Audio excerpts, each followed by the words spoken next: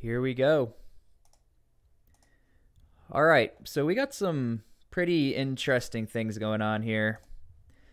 The French military wants to pull out equipment from Niger, Africa. But they want to leave a contingency force in Niger, Africa. Now, here's what's wild. In this video, we're also going to be talking about how Nigeria might have a fake president right now. Like, I am so ready to move on from this topic, but it just, every single time I look up the news and I'm just like, hey, let me just see what's going on. Nigeria, again, the president might be fake. Hello, everybody. Thank you for joining. Also, ECOWAS is saying, hey, just so everyone knows, if Niger doesn't stop with the junta, we're still going to war, people. Like, we never said there's like, we're all down for peace and negotiations, but we're still ready for conflict. And so we're going to play a clip showing all that.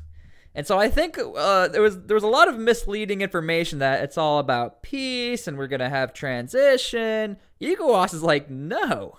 Yeah, peace is good, but you're not going to make us wait forever. Like, we want the president back that's being held hostage immediately. So, this never ends. Let's go ahead and look into this real quick. This is from France 24. Let me move this for you. There you go. We're doing this live, and then I post this for you guys. Fewer drones, aerial assets. France plans reduction of military presence in Niger. Okay, the source told France 24 that France is preparing to withdraw most of its drones and aerial reconnaissance assets from Niger, while maintaining an autonomous force in the country. Sounds like something the United States was planning on doing in another nation, but that's for another video. Again, for those of you who are not aware, drone assets are a massive part of operations within Niger, not only for France, but the United States. Again, and I will keep saying this every time we talk about this topic, United States, keep your mouth shut. It's working. Just don't talk. No one even knows you're there. Everyone forgot you're there. Just keep your mouth shut, United States. You're doing the right thing, finally. The French army was there in Niger to carry out anti-terror operations. As this is no longer the case, some of our resources are no longer needed. So we're going to be streamlining, said the source, adding the capacity to carry out attacks and defensive maneuvers autonomously. So again, France still wants the ability to operate within Niger, just not fully, in case they need to send in more troops. Because again, there is still economic ties and there still is a partnership with the country, so France doesn't want to completely leave them behind. Again, that would also look really bad for France. Around 1,500 French troops are currently deployed at 3 bases in Niger as part of France's wider fight against militant groups. You can't say that word on here. The plans for a reduction force come as French officials hold talks with Niger's regular army officers, with whom Paris has long cooperated, according to French daily Le Monde. Talks are not being held with the leaders of Niger, which is kind of odd. It's being held with the military leaders, but not like the head guys, so maybe this is France's way of trying to work with the people, again, they've always been friends with. Anyway, that's sort of what's going on. I don't want to keep speculating into this because I think the bigger story is this right here. So this is the head of ECOWAS. I'm not even going to attempt to say that name. Abdel Fattah Moussa.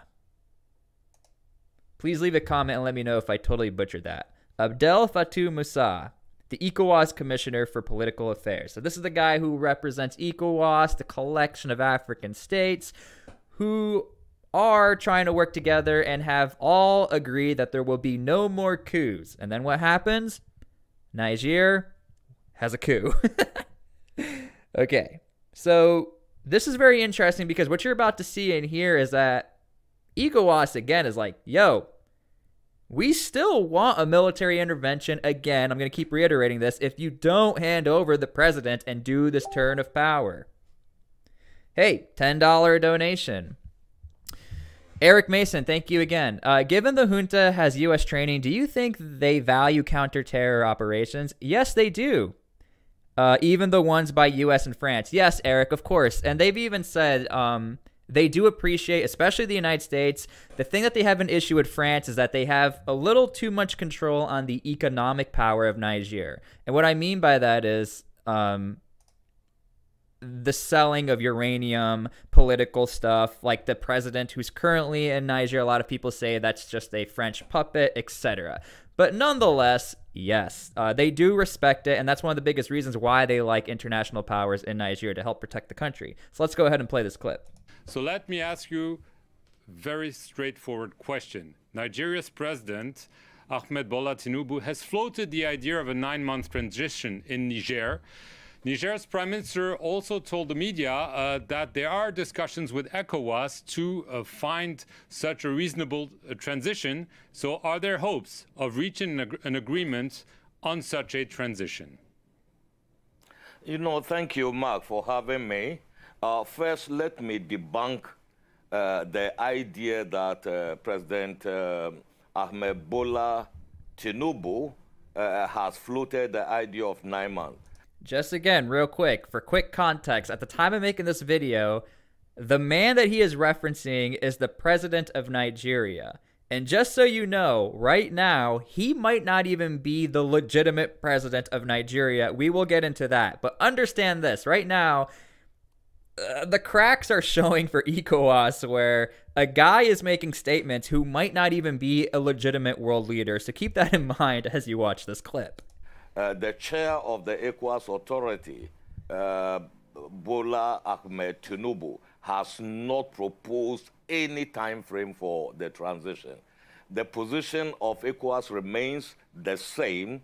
The release of President Mohamed Bazoum, from his hostage situation, and the immediate the restoration of constitutional order. That is the position of ECOWAS.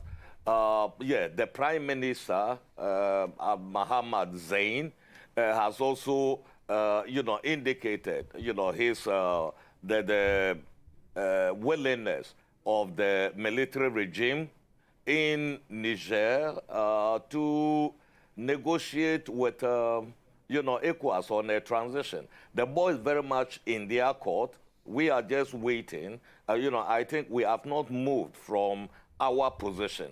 That is the release of President Bazoum and the restoration of constitutional order without any further delay.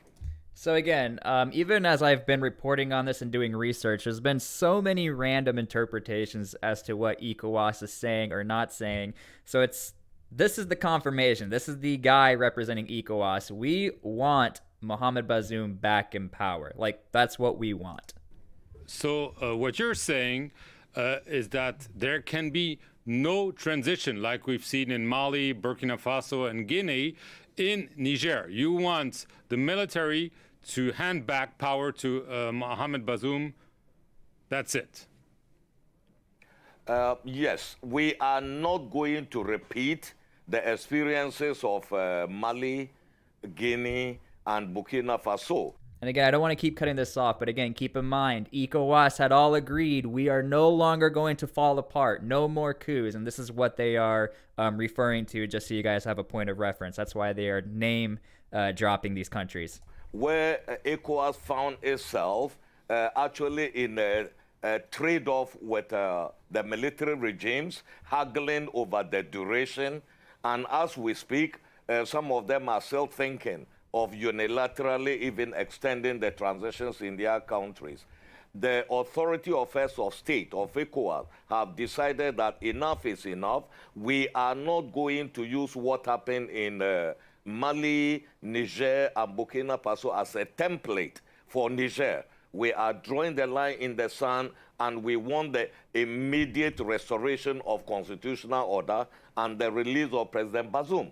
Those are our position, so the modalities for the restoration of that constitutional order will form the content of any discussion with the authorities. But this is our position, and it is up to them to respond to it. So far, they have not responded. And so there you go. Okay, I don't want to drag this on. You get the point. They mean business, and they go on in the conversation to further say we don't want military intervention, but military intervention is what is going to happen. And we're not going to wait here and do this whole 3-year plan. Niger was pitching that we're going to do a 3-year transitional plan. And ECOWAS is like, how are we going to wait 3 years for this to happen? 3 years is a long time to transition to a total new power. I don't think so. I mean, consider how much has happened within just a month or so. Now, this also is the big story. And I think this is, let me try to move this over for y'all. Nigerian election, tribunal rejects challenge to Tinubu's presidential win. So the head of Nigeria might not be legit. And that is something I did not see happening. I'm going to be honest with you. This was not in my bingo cards here. Hold on. Let's play this clip to give us a little clarification on what's going on, because this is a little confusing, because this changes the game. Because if this happens, now we have another country in ECOWAS who's supposed to be a powerhouse that could create some turmoil and really throw off ECOWAS, because these are the guys who have a massive military. They are probably the bigger superpower in ECOWAS. His very position as state head is in jeopardy back home.